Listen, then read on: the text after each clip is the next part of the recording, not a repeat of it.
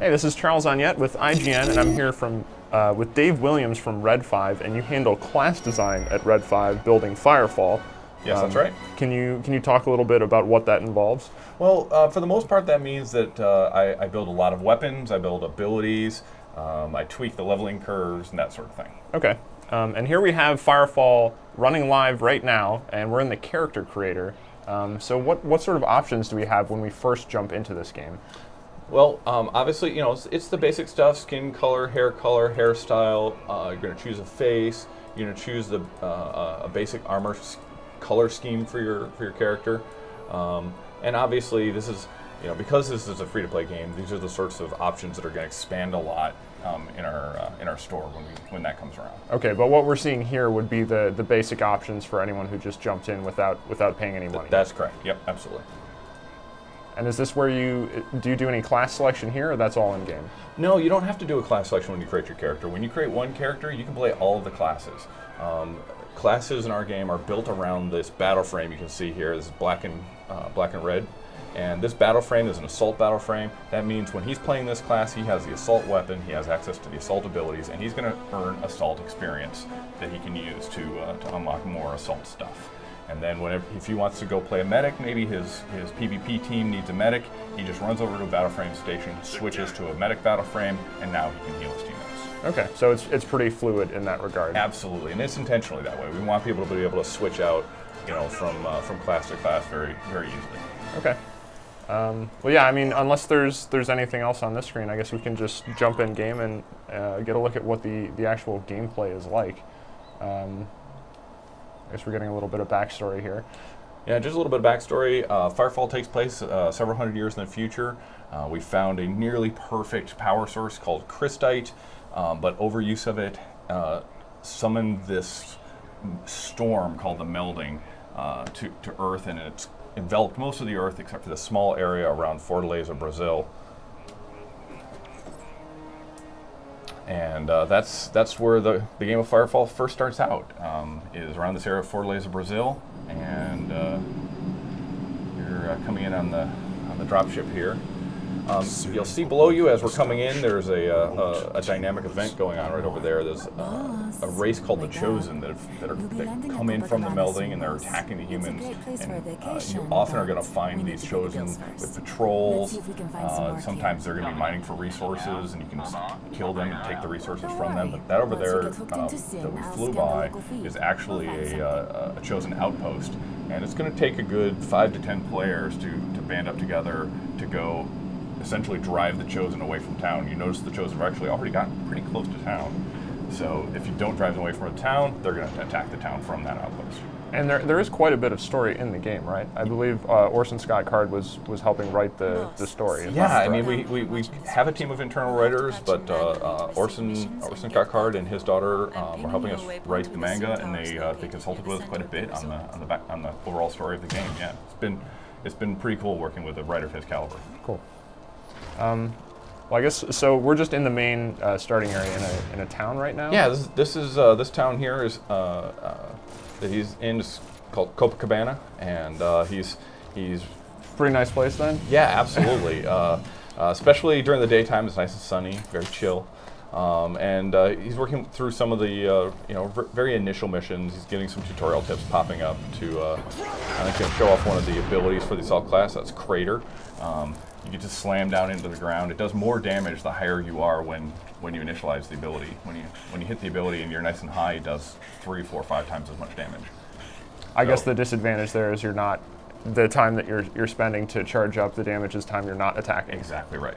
I mean, you can still be firing your gun from up there. You have the jump jets. You can be shooting down while you're jump jetting in the air. What he's doing now is he's connecting to the SIN uplink tower of the town. SIN is the Shared Intelligence Network, and it's basically like live internet for everyone all the time. It's information being shared between all the players. So if you tag an enemy, you can see all the different players running around the town there. If he zooms in just a little bit, there you go. You can see all the different players running around the town. The map is also going to show him the area that he's supposed to be heading to for his mission. right over there. Okay, so it's pretty easy to navigate around and figure out exactly right. You want to be able to get to the places you're supposed to go fairly easily. And if anyone tags or identifies an enemy, all of your friends in that area are going to be able to see that enemy. It's going to be identified, like I said, within that sim network. This is and this is the live beta. These are all players running around playing the beta right now. Yeah, this is not a demo version. This No, is the actual. this is the game. This is the game running. What people are playing right now out in the beta. We are still in exclusive beta right now, but we keep adding people every couple weeks, and people who are in the beta get invites to give out to their friends. We want to sort of grow it organically in that fashion, so that our servers can always handle the load, and so that we can add content and add people and add polish and wash, rinse, repeat. Just keep doing that. Yeah, and that's the type of strategy that will be used all the way moving forward into eventual quote-unquote launch when you feel it's ready to move live, I guess. Exactly right. We you can see he's managed to spawn some of the Aranyas, these little spiderling type creatures that are in this area here.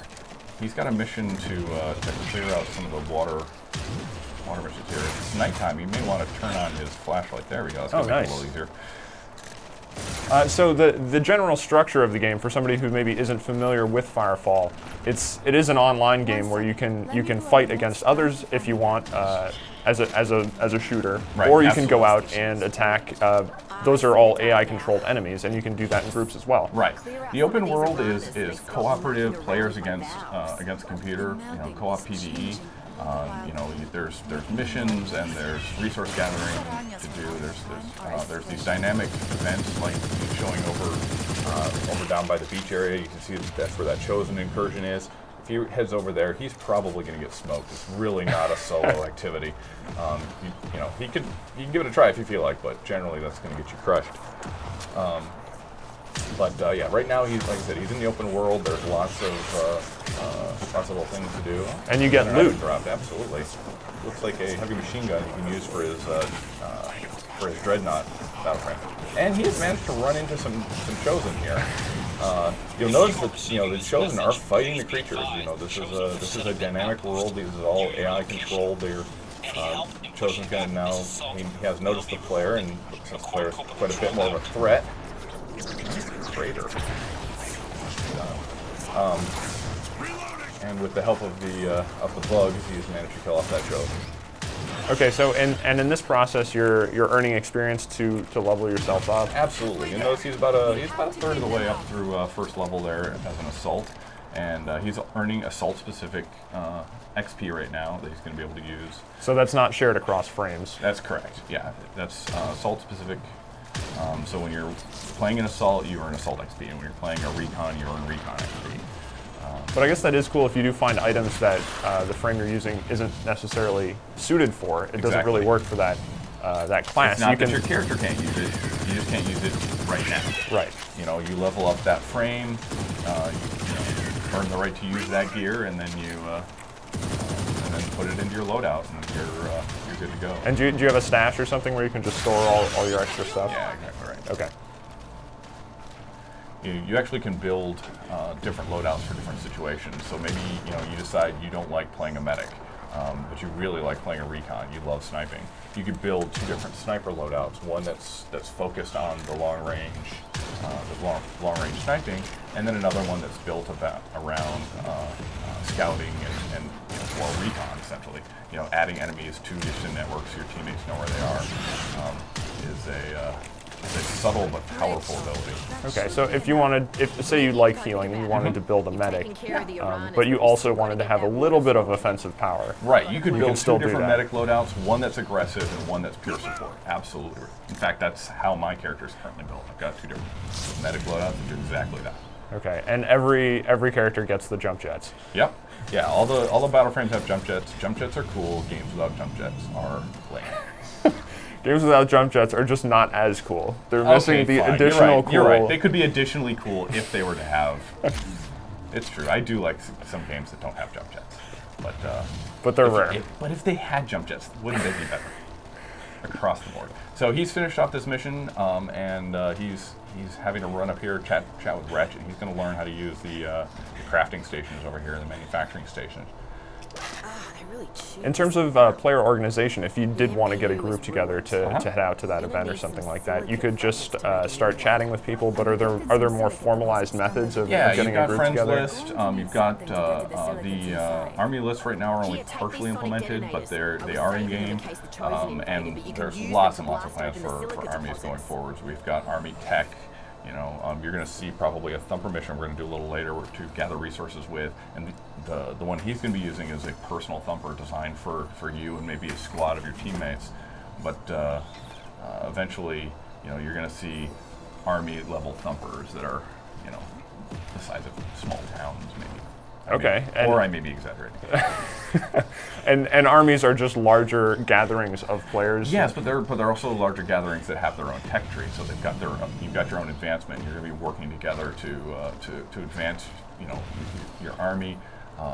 And you opt into that sort of like in a guild? Absolutely, yeah. It's the equivalent of guilds for us, but obviously as a shooter, you know, it's a pure action game and a little more of a military bent. So what he's doing now is he's on a mission to go gather some resources. He's got these little tiny sonic detonators to crack open some of the little resource nodes there. This is sort of the tiniest level of resource gathering is this little, you know, little handheld detonators. Well, at least you don't have to sit there and slam a pick into it or something exactly. like that. You can just blow it up. We like blowing up our resources rather than hitting them with a stick. It's sort of one of our core design philosophies. He's managed to attract quite a bit of insect attention here. Yeah, so this is a public space. Yeah, absolutely, and you can see someone else's turret is over there. Yeah. So he's not alone over here. Will enemies just respawn over time? Yes, absolutely. We've got a dynamic resource system, and if you farm out an area, that area could be barren of resources for quite a while until the system decides to spawn some more in that spot. And there are instance spaces as well? Not in our open world. But for some of the PvP for stuff? PvP, we send you off to instance areas to control it. However, all of our PvP areas are in the open world, so you can go and explore those areas and sort of learn the routes and that sort of thing before you get into sort of the stress of a PvP combat. So if you prefer, you can just run through that area, learn about it, learn about sort of the layout of the area before you have to jump into PvP if you prefer. Okay, and if you were running around with a whole bunch of different people here, maybe competing for kills or something to that effect, how does the game actually dole out rewards? Do you have to be sort of the last hit, or do you have to tag an enemy initially? Or no, there's actually so you can get XP for the kill itself, but if you helped out with the kill, you're going to get assist XP, and that's going to actually be a pretty good chunk of the actual overall kill. And you can get assists for healing the guy that gets the kill. You can get an assist for identifying the target, that SYN targeting we were talking about before, and adding that target to everyone else's SYN network. And you can also get an assist for doing a chunk of damage to the target. So it's if you're running around and you're involved, you're gonna get a bunch of XP. Okay, so it's not hyper competitive where everyone's just sprinting around trying to tag something. Yeah, it's not all oh god, if I don't get the last hit, I'm not going to get anything. Right. That's not happening. Good. And yeah, how does as you do level up, how dramatically does your class change from the beginning of the game to the end? Well, I mean, not the end. But yeah, we want people to be having fun right out the gate at level 1. So we make sure. I mean, obviously you've got your primary gun. You also have your secondary weapon. You've got one ability. We're actually thinking about tweaking that up, so maybe even start with 2. One of the things about Firefall that I find really exciting as a developer is, we're just constantly tweaking this game. This is not a sort of fake beta, which was really a demo. This is a true beta. We're developing this game with our community, with our fans. Just constantly getting feedback from them about what they'd like to see. And if we think it might be fun, we'll toss it in the game and try it. We've done that quite a bit.